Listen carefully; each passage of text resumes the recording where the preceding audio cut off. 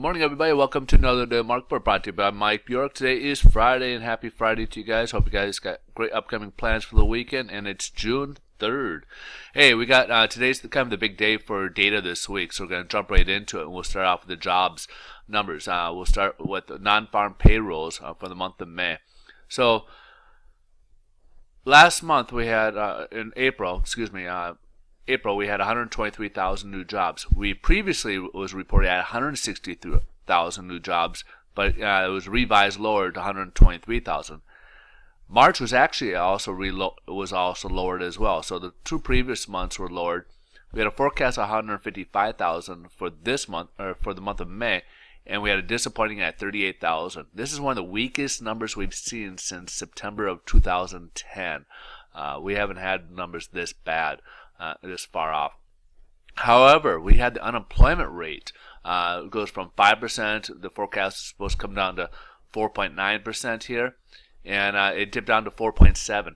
This is primarily because we had over 600,000 people that dropped out of the labor force here. So that's a pretty big number to skew it here. So that's a little misleading here, where the actual unemployment rate, we had over 600,000 people drop out.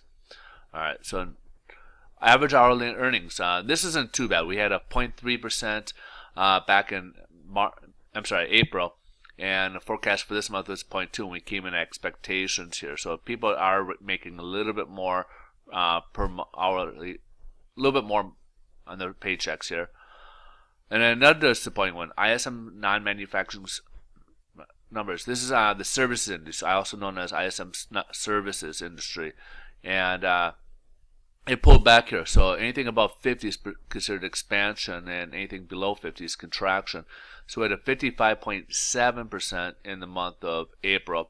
Forecast is supposed to be pretty close to that, 55.5, and it dropped to 52.9. So a little disappointing rate there in the services industry that it pulled back in the month of May. So this is something we want to keep an eye on and see if it goes to contraction here.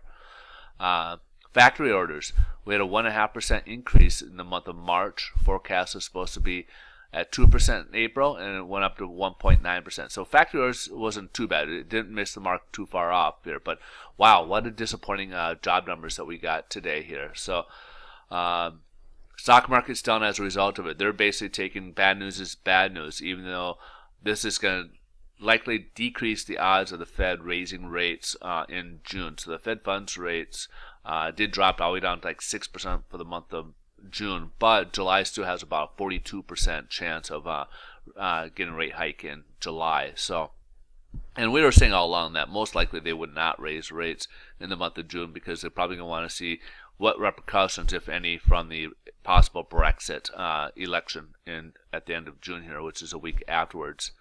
Earlier today, we had comments by Fed member Mr. Charles Evans, who's in London speaking today, and had made some comments saying that he could see a case of possibly the Fed holding off raising rates or hiking rates on the basis of trying to on a sustaining inflation number at 2% or above, which it's been lagging for a while now.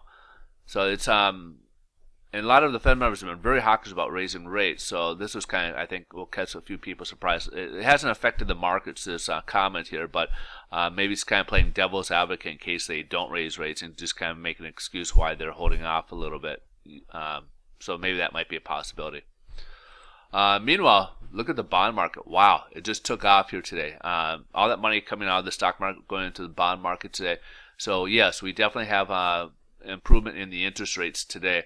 As the bond market goes up, these green candles basically indicates they're going upwards, and that helps interest rates improvement. So we're up about 31 basis points as of right now. So we're back to where we were almost beginning of April with today's pricing here. So this is obviously good news. We're all above the 100-day, the 10, 25-day moving average. Even the second resistance level, we're just hovering above that, and we're even further than that, pulled back a little bit so far this morning.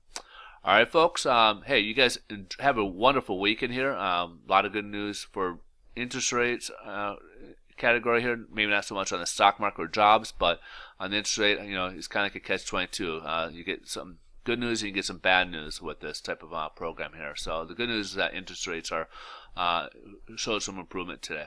All right, enjoy your weekend. Thanks so much for watching. We'll see you guys on Monday. Take care.